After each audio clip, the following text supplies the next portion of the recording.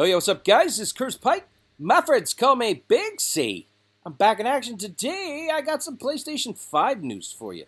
That's right, guys. Hideo Kojima has confirmed today that the director's cut of Death Stranding is coming to the PlayStation 5. That's right, guys. All that rumor about a rift between Hideo and Sony, maybe they've made up. Maybe they're friends again. Maybe it was a BS rumor. I don't know the details. If you do know them, let me know in the comments below. But anyways, guys, new version, director's cut version, pardon me, is coming to PlayStation 5. I'm sure it's going to be 60 frames per second, and it's just going to be an overall awesome experience. The release date is not confirmed yet, but when we get it, I'll let you know. Thanks for watching this, guys. Ton more video and content coming up. Stay tuned.